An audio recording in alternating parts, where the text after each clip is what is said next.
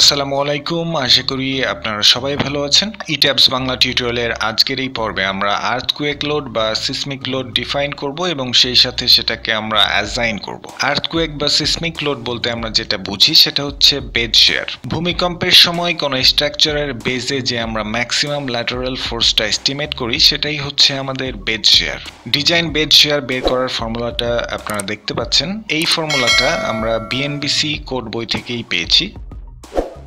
আমার কাছে BNBC 2020 এর একটা PDF ফাইল রয়েছে। এই ফাইলের 629 নাম্বার পেজে আমরা চলে যাব। আমরা টাইপ করলাম 629, তারপরে ইন্টারপ্রেস করলাম। তারপরে আমরা চলে যাব 2.5.7.1 সেকশনে। এখানেই আমরা দেখতে পাচ্ছি ডিজাইন বেজ শিয়ার এবং এখানে একটি ইকুয়েশন দেওয়া রয়েছে এবং এটার নাম্বার হচ্ছে 6.2.37। এই ইকুয়েশন থেকে আমরা বেজ শিয়ারটা বের করতে পারি। V is equal to SA into W। এখানে যে SA টা রয়েছে এটার জন্য আরেকটা ফর্মুলা রয়েছে, আর সেজন্য আমাদেরকে চলে যেতে হবে 614 নাম্বার পেজে। আমরা এখানে টাইপ করলাম 6 on 4, তারপর ইন্টারপ্রেস করলাম, তারপরে হালকা একটু স্ক্রল করব এবং আমরা চলে যাব 2.5.4.3 সেকশনে। এখানে 6.2.34 নাম্বার ইকুয়েশনে আমাদের SA বের করার আরেকটি ফর্মুলা দেয়া রয়েছে। এই দুটি ফর্মুলাকে যদি আমরা কম্বাইন করি তাহলে আমরা ডিজাইন বেজ শিয়ারের যে ফর্মুলাটা পাবো সেটা হচ্ছে V is equal to 2/3 ZI/R CS into W। এই ফর্মুলার ডান সাইডের যে প্যারামিটারস গুলো রয়েছে এই প্যারামিটারস গুলোর ভ্যালুটা আমরা ETABS কে জানিয়ে দেব। তাহলেই ETABS আমাদেরকে আর্থকুয়েক বা সিসমিক লোডটা ক্যালকুলেট করে দিবে। এই সব প্যারামিটারস গুলোর ম্যাগনিটিউডটা ফাইন্ড আউট করাটা আহামরি কঠিন কোনো কাজ না। BNBC বইয়ে সার্চ করলে খুব সহজেই আমরা এদের মানগুলো পেয়ে যাব। সুতরাং আর দেরি না করে চলুন আমরা চলে যাই আমাদের মূল পর্বে।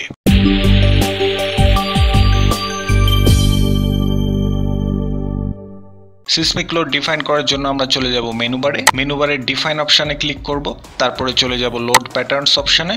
এক্স ডিরেকশনে যে বেজ শিয়ারটা হবে সেটা হচ্ছে EX, এটা আমরা এখানে টাইপ করে নিলাম। এবার আমাকে লোডের টাইপ চুজ করতে হবে, আমরা চুজ করব সিসমিক। তারপরে আমরা চলে আসব অটো ল্যাটারাল লোড এই অপশনে। এখানে যদি আমরা ক্লিক করি তাহলে আমাদেরকে কিছু কোডের লিস্ট দেয়া হবে।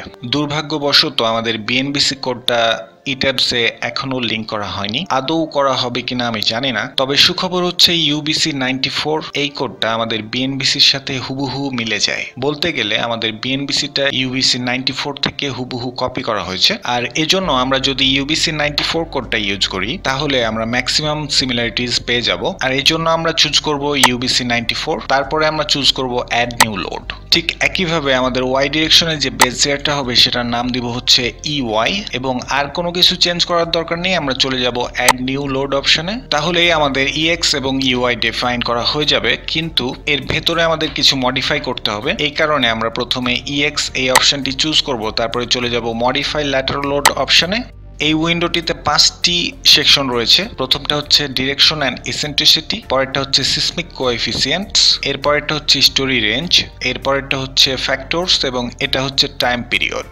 প্রথমে আমরা ডিরেকশন অ্যান্ড ইসেন্ট্রিসিটি নিয়ে কথা বলবো। এটা যেহেতু EX সুতরাং আমরা বাকি অপশনগুলো আনচেক করে দেব, শুধু এক্স ডিরেকশন এই অপশনটি চেকড অবস্থায় থাকবে। তারপরে আমরা চলে আসবো সিসমিক কোএফিসিয়েন্টস এই অপশনে। এই অপশনটির আন্ডারে 3টা কোএফিসিয়েন্ট আমাদেরকে ফিল আপ করতে হবে। প্রথমটা হচ্ছে জোন ফ্যাক্টর, পরেরটা হচ্ছে সাইট কোএফিসিয়েন্ট এবং সবশেষেরটা হচ্ছে ইম্পর্টেন্স ফ্যাক্টর। প্রথমে আমরা ফিল আপ করব সিসমিক জোন ফ্যাক্টর Z। এই Z এর ভ্যালুটা বের করা খুবই সহজ। আপনি কোন জেলাতে আপনার এই বিল্ডিংটা কনস্ট্রাক্ট করছেন সেটা যদি আপনার জানা থাকে তাহলে আপনি এই Z এর মানটা খুব সহজেই বের করতে পারেন। এটা ব্যতীত অন্য কোনো কিছুই আপনার লাগবে না। আর এই জন্য আপনাকে BNBC তে সার্চ করতে হবে সেই জেলার জন্য আপনার এই Z এর ভ্যালুটা কত। Z এর ভ্যালুটা বের করার জন্য আমরা চলে যাব 617 নাম্বার পেজে। আমরা এখানে টাইপ করলাম 6 on 7, তারপরে ইন্টারপ্রেস করলাম। তাহলে আমরা একটি ম্যাপ পেয়ে যাব এবং এই ম্যাপ থেকে আমরা যে কোনো জেলার জন্য এই Z এর মানটা বের করে নিতে পারি। ম্যাপের নিচে আমাদের এখানে দেয়া রয়েছে যে আমাদের 4টি সিসমিক জোন রয়েছে এবং এইখানে কালারের মাধ্যমে সেটা আইডেন্টিফাই করা যাবে। শুধু জোন ফ্যাক্টর না, আপনার জোনটা কত নাম্বার সেটা আপনি এখান থেকে পেয়ে যাবেন। এখানে যে ইয়েলো কালারটা রয়েছে সেটা জোন 2 কে ইন্ডিকেট করে, আর এই ইয়েলো কালার কালারের মধ্যে রয়েছে আমাদের ঢাকা, সুতরাং আমরা বলতে পারি যে আমাদের জোনটা হচ্ছে 2 নাম্বার, যেহেতু আমাদের এই বিল্ডিংটা ঢাকাতেই তৈরি করা হচ্ছে। এবং জোন 2 এর জন্য জেড এর মানটা হচ্ছে 0.20। এই ম্যাপ থেকে জোন এবং জোন ফ্যাক্টর বের করাটা যদি আপনার কাছে কমপ্লিকেটেড মনে হয় তাহলে আপনি হালকা একটু স্ক্রল ডাউন করবেন এবং চলে যাবেন 6.2.15 নাম্বার একটা টেবিলে। এই টেবিল থেকে আমরা দেখতে পাচ্ছি যে আমাদের ঢাকার জন্য আমাদের এই জেড এর মানটা হচ্ছে 0.20। জেড এর এই মানটা আমরা দুইভাবে এখানে ইনপুট করতে পারি, পার কোড এবং ইউজার ডিফাইন্ড। আমরা যদি এই অপশনে ক্লিক করার পর আমাদের 0.2 এখানে না পেতাম তাহলে আমরা ইউজার ডিফাইন্ড অপশনটা ব্যবহার করে যে কোনো মানের ভ্যালু সেখানে ইনপুট করতে পারতাম। যেহেতু এখানে আমাদের 0.2 ভ্যালুটি রয়েছে, সুতরাং আমরা এইখানে ক্লিক করলে আমাদের জেড ইনপুট করা কমপ্লিট। এরপরে আমরা চলে যাব সাইট কোএফিসিয়েন্ট বা এটাকে বলা হচ্ছে সয়েল ফ্যাক্টর, এবং এটাকে ডিনোট করা হচ্ছে এস দিয়ে। কোনো একটা বিল্ডিং নির্মাণের প্রথম শর্ত হচ্ছে সেখানে সয়েল টেস্ট করতে হবে। সয়েল টেস্ট বলতে স্ট্যান্ডার্ড পেনিট্রেশন টেস্ট। সেই স্ট্যান্ডার্ড পেনিট্রেশন টেস্ট থেকে আমরা যে এসপিটি ভ্যালুটা পাই সেটাকে আমরা এন দ্বারা ডিনোট করি। স্ট্যান্ডার্ড পেনিট্রেশন টেস্ট নিয়ে যদি আপনার কোনো প্রকার ধারণা না থাকে তাহলে আমার চ্যানেলে একটা ভিডিও রয়েছে, সেই ভিডিওটি দেখলে সম্পূর্ণ ধারণা আপনার ক্লিয়ার হয়ে যাবে। সয়েল টেস্ট থেকে আমরা যে এন ভ্যালুটা পাই সেটা আমাদের এই সাইট কোএফিসিয়েন্ট বা সয়েল ফ্যাক্টর বের করার জন্য খুব গুরুত্বপূর্ণ।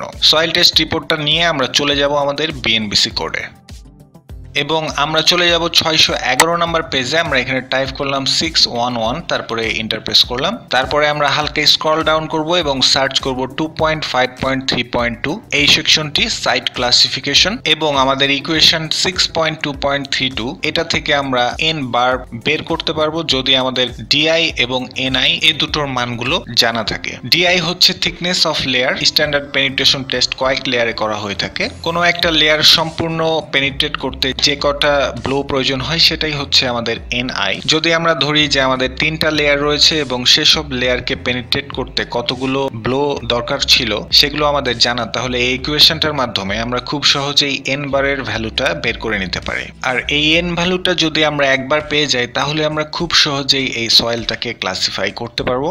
এন ভ্যালুটা ক্যালকুলেট করার পরে আমরা স্ক্রল করব এবং নিচে একটি টেবিল রয়েছে 6.2.13 site classification based on soil properties. এই টেবিল থেকে আমরা আমাদের সয়েল টাইপটা বের করে নিতে পারি, এবং সেটা করার জন্য আমরা এই জায়গায় লক্ষ্য রাখবো সেটা হচ্ছে এসপিটি ভ্যালু এন বার।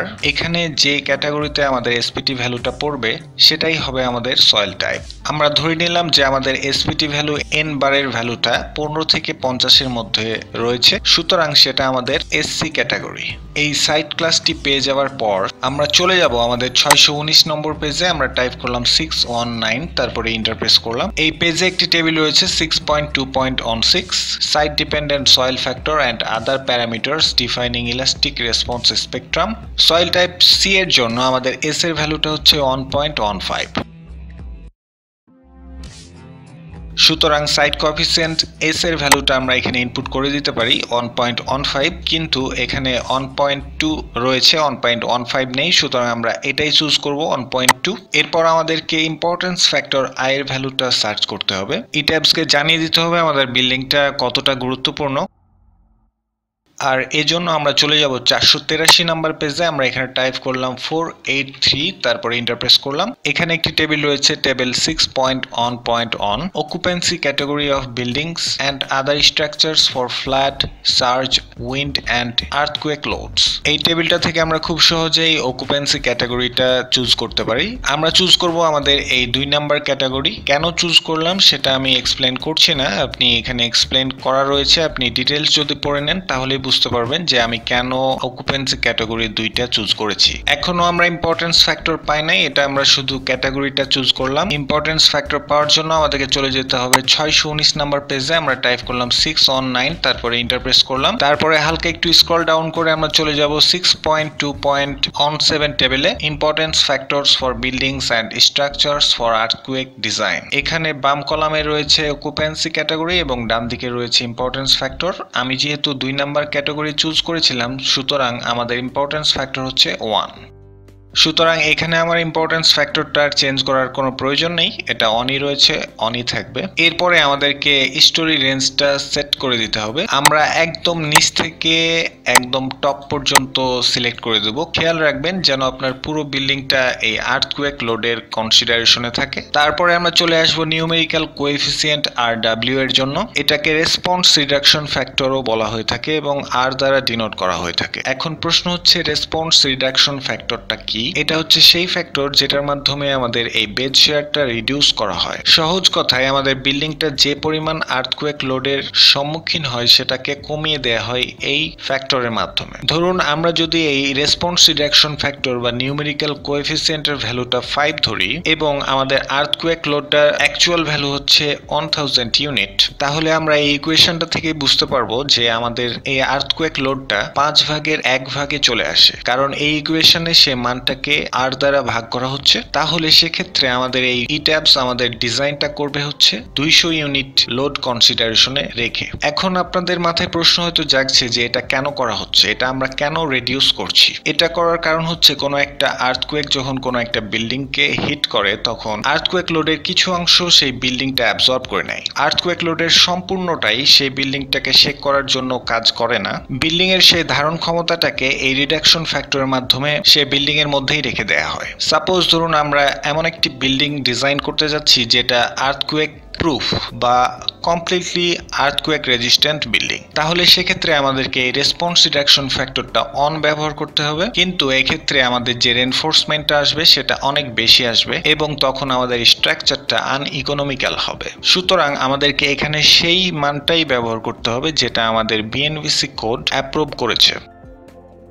আর এই জন্য আমরা চলে যাব 624 নাম্বার পেজে। আমরা এখানে টাইপ করলাম 624, তারপরে এন্টার প্রেস করলাম। তারপরে আমরা হালকা একটু স্ক্রল ডাউন করব এবং এইখানে দেখুন একটি টেবিল রয়েছে 6.2.19 response reduction factor, deflection amplification factor and height limitations for different structural systems. বাকিগুলোর আমার প্রয়োজন নেই, আমার প্রয়োজন রেসপন্স রিডাকশন ফ্যাক্টর। বাম পাশের এই ক্যাটাগরিগুলো যদি আমরা চুজ করি তাহলে আমরা সেই রেসপন্স রিডাকশন ফ্যাক্টরটি পেয়ে যাব। আমরা চুজ করব হচ্ছে category moment resisting frame systems, no share ওয়াল। যেহেতু আমার বিল্ডিং এ কোনো শেয়ার ওয়াল নেই সুতরাং আমরা এই ক্যাটাগরিটা চুজ করব এবং আমাদের 4th নাম্বার অপশনটি প্রয়োজন হবে স্পেশাল রেনফোর্সড কংক্রিট মোমেন্ট ফ্রেমস এবং এটার জন্য আমাদের রেসপন্স রিডাকশন ফ্যাক্টর R এর মানটা রয়েছে 8। সুতরাং এখানে আমরা ইনপুট করে নিলাম 8। এরপর আমরা চলে যাব টাইম পিরিয়ডের জন্য। টাইম পিরিয়ডের জন্য আমরা তিনটি অপশনের যে কোনো একটি চুজ করতে পারি, তবে আমরা চুজ করব ইউজার ডিফাইন্ড এই অপশনটি এবং এই অপশনটি চুজ করলে এখানে আমাদেরকে দিতে হবে টাইম পিরিয়ড T এর মান এবং সেটা হবে সেকেন্ডে। উপরের দুটি অপশনও আপনি ব্যবহার করতে পারেন। এখানকার CT এবং T দুটি হচ্ছে একে অপরের সাথে কানেক্টেড, একটা জানলে আপনি আরেকটা জানবেন, অপরটা জানলে আবার আপনি এটা জানবেন। সুতরাং যে কোনো একটা জানলেই আপনি এই টাইম পিরিয়ডের ঘরটা আপনি ফিল আপ করতে পারবেন। তবে আমি এখানে চুজ করেছি টিটা কারণ এখানে আমার ইউনিট কনভার্সন নিয়ে কোনো সমস্যা হবে না। আমি যদি সিটি চুজ করতাম তাহলে সেখানে আমাকে ইউনিট কনভার্সনের একটা ঝামেলায় যেতে হতো। টাইম পিরিয়ড বের করার জন্য আমাদের একটা ফর্মুলা রয়েছে আর সেজন্য আমাদের চলে যেতে হবে BNBC তে। সেটার জন্য আমরা চলে যাব 630 নাম্বার পেজে। আমরা টাইপ করলাম 630, তারপরে এন্টার প্রেস করলাম। তারপরে হালকা আমরা একটু স্ক্রল ডাউন করব এবং এইখানে দেয়া রয়েছে T = CT × HN⁴M। এখানে Tটা হচ্ছে সেকেন্ডে এবং HN টা হচ্ছে আমাদের বিল্ডিং এর টোটাল হাইট এবং সেটা অবশ্যই এই ফর্মুলায় মিটারে বসাতে হবে। আমাদের বিল্ডিংটার টোটাল হাইট হচ্ছে 37 ফিট এবং সেটাকে যদি আমরা 3.28 দিয়ে ভাগ দেই তাহলে সেটা মিটারে চলে আসবে। HN এর মানটা তো আমরা খুব সহজে পেয়ে গেলাম, কিন্তু CT এবং M এর মানটা আমাদেরকে একটা টেবিল থেকে বের করে নিতে হবে। এর জন্য আমরা একটু স্ক্রল ডাউন করব এবং চলে যাব 6.2.20 নামের একটি টেবিলে, values for coefficient two estimate approximate period. এই টেবিলে আমাদের CT এবং M এর মানটি দেয়া রয়েছে এবং এখানে স্ট্রাকচার টাইপটা আপনাকে চুজ করতে হবে। আমি চুজ করব কংক্রিট মোমেন্ট রেজিস্টিং ফ্রেমস। তাহলে আমরা CT এর মান পেয়ে যাচ্ছি 0.0466 এবং M এর মানটা হচ্ছে 0.9। সুতরাং এই ফর্মুলায় যদি আমরা CT এবং M এর মানটা ইনপুট করি তাহলেই আমরা আমাদের টাইম পিরিয়ড T এর মানটা সেকেন্ডে খুব সহজেই পেয়ে যাচ্ছি। সুতরাং আপনাকে আলটিমেটলি এই ইউজার ডিফাইন্ড অপশনটি চুজ করলেই হচ্ছে। এখানে আমরা ইনপুট করে নিলাম 0.41। সাকসেসফুলি আমরা সবগুলো প্যারামিটারস এখানে ইনপুট করে ফেলেছি। ইনপুট করার পরে আমরা ওকে অপশনে ক্লিক করব। ঠিক একইভাবে আমরা ইউআই অপশনটি চুজ করব, তারপরে চলে যাব মডিফাই ল্যাটারাল লোড। তারপরে আমরা এই অপশনগুলো আনচেক করে দেব এবং শুধুমাত্র ওয়াই ডিরেকশন এই অপশনটি চেকড অবস্থায় থাকবে। তারপরে চলে আসবো ডান সাইডে এবং এখানে আমাদের জেড এর ভ্যালুটা ছিল 0.2, সয়েল কোএফিসিয়েন্ট ছিল 1.15, যেটা 1.2 দিয়েই আমরা নিতে পারছি এবং ইম্পর্টেন্স ফ্যাক্টর এটা অন রয়েছে, অনই থাকবে। এবং এটা আমরা হালকা একটু চেক করে নেব এটা বটম টু টপ রয়েছে কিনা। তারপরে আমরা আরডব্লিউ এর ভ্যালুটা এখানে ইনপুট করে দেব 8। তারপরে আমরা এই টাইম পিরিয়ডের ইউজার ডিফাইন্ড অপশনটি চুজ করে এখানে ইনপুট করে দেব 0.41 সেকেন্ড। তারপরে আমরা ক্লিক করব এই ওকে অপশনে। তারপরে আমরা আবার এই ওকে অপশনে ক্লিক করব। বেড শেয়ার বের করার ফর্মুলাটা যদি আমরা একবার দেখি তাহলে আমরা বুঝতে পারবো যে আমরা সবগুলো প্যারামিটার ETABS কে জানিয়ে ফেলেছি, শুধুমাত্র W ছাড়া। এখানে যে CS টা দেখতে পাচ্ছেন এটা হচ্ছে আমাদের সয়েল ফ্যাক্টর S এবং টাইম পিরিয়ড T এর সাথে সম্পর্কিত, যেটা অলরেডি আমরা ইনপুট করে এসেছি। ETABS কে একটা জিনিস ইনফর্ম করা হয়নি, সেটা হচ্ছে seismic weight of the building, যেটাকে W দ্বারা ডিনোট করা হয়েছে। এই seismic weight of the building W এর জন্য আমাদেরকে আবার BNBC তে চলে যেতে হবে এবং এটার জন্য আমরা চলে যাব 2.5.7.3 এই সেকশনে। এখানেই রয়েছে সিসমিক ওয়েট। এই অংশটুকু যদি আপনি পড়েন তাহলে আপনি বুঝতে পারবেন যে এই seismic weight of the building ডাব্লিউটা আমরা কত নিব। জেনারেলি আমরা যেটা ইউজ করে থাকি সেটা হচ্ছে total weight of the building plus 25% of the live load, এবং এটাই আমরা এখন আমাদের ETABS কে জানিয়ে দেব। আর সেটা জানানোর জন্য আমরা চলে যাব আমাদের ডিফাইন অপশনে, তারপরে চলে যাব ম্যাশ সোর্স এই অপশনটিতে, তারপরে চুজ করব modify or show mash source, এবং আমরা এই দুটি অপশন আনচেক করে দিয়ে শুধুমাত্র এই অপশনটি রাখবো, সেটা হচ্ছে স্পেসিফাইড লোড প্যাটার্নস। এটা চেক করলে আপনি ডান সাইডে কিছু কলাম দেখতে পারবেন। এই কলামগুলো থেকে আমরা আমাদের সেই লোডগুলো ইনপুট করে দিলেই ETABS তার W এর মানটা পেয়ে যাবে। প্রথমেই বলেছি যে আমরা টোটাল ডেড লোডটা কাউন্ট করব এবং লাইভ লোডের 25% কাউন্ট করব। আর সেজন্য এখানে ডেড লোড থাকবে এবং মাল্টিপ্লায়ার 1 থাকবে এবং আমরা অ্যাড করে দেব, তাহলে এই সেলফ ওয়েট যে ডেড লোডটা থাকে সেটা এখানে কানেক্টেড হয়ে যাবে। এবং এর পরের যে ডেড লোডটা রয়েছে সেটা হচ্ছে ফ্লোর ফিনিশ, এটাও চুজ করব, তারপরে অ্যাড করে দেব।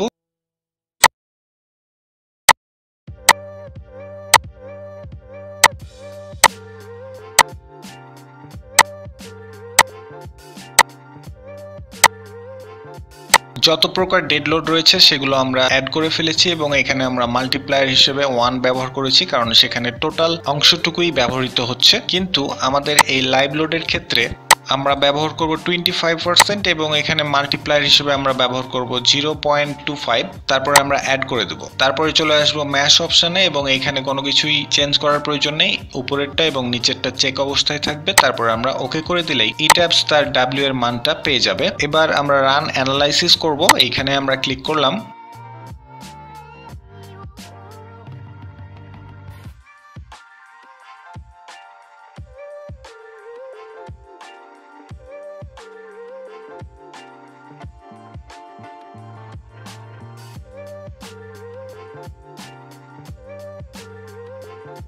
রান অ্যানালাইসিসের পর এখানে দেখুন যে আমার ডেড লোডের জন্য ডিসপ্লেসমেন্টটা দেখা যাচ্ছে, কিন্তু আমি দেখতে চাচ্ছি আর্থকুয়েক লোডের জন্য আমাদের ডিসপ্লেসমেন্টটা কেমন। আর সেজন্য আমরা চলে আসব এই আইকনটিতে। এখানে যদি আমি কার্সরটা রাখি তাহলে দেখা যাচ্ছে শো ডিফর্মড শেপ, এই অপশনটিতে ক্লিক করলাম। তারপরে এইখানে কেসটা আমরা চুজ করব হচ্ছে EX অপশনটা, তারপরে আমরা অ্যাপ্লাই করে দিয়ে ওকে করে দেব। তাহলে আমরা দেখতে পারবো যে আর্থকুয়েক লোড EX এর জন্য আমাদের বিল্ডিংটা কিরকম ডিফর্মড করছে। এর চেয়ে আরো সুন্দরভাবে বুঝতে পারবো যদি আমরা স্টার্ট অ্যানিমেশন এই অপশনটির উপরে ক্লিক করি, তাহলে আমরা সেই অসিলেশনটা ক্লিয়ারলি বুঝতে পারবো। ঠিক একইভাবে আপনি UI এর জন্যও সেটা দেখতে পারেন। আশা করি আপনারা সবাই বুঝতে পেরেছেন কিভাবে আমরা আর্থকুয়েক লোডের প্যারামিটারস গুলো আমাদের ETABS এ ইনপুট করব, এবং আমি সবগুলো আমাদের BNBC থেকে কালেক্ট করেই সেটা ইনপুট করেছি। তারপরেও যদি আপনাদের কোনো প্রকার সাজেশন বা প্রশ্ন থাকে তাহলে অবশ্যই কমেন্ট করে জানাবেন। সে পর্যন্ত ভালো থাকবেন, সুস্থ থাকবেন। ধন্যবাদ সবাইকে।